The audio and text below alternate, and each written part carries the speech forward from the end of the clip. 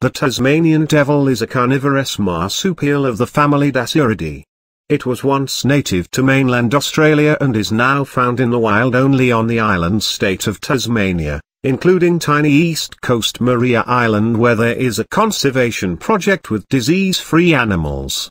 The size of a small dog, the Tasmanian devil became the largest carnivorous marsupial in the world following the extinction of the thylacine in 1936.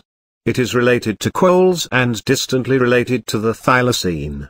It is characterized by its stocky and muscular build, black fur, pungent odor, extremely loud and disturbing screech, keen sense of smell, and ferocity when feeding.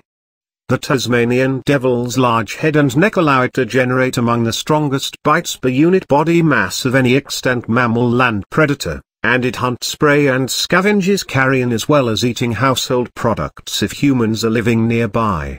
Although it usually is solitary, it sometimes eats with other devils and defecates in a communal location.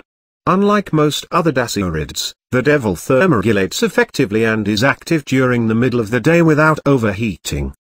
Despite its rotund appearance, the devil is capable of surprising speed and endurance, and can climb trees and swim across rivers.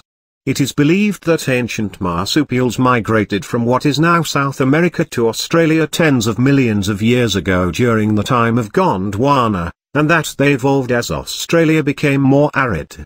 Fossils of species similar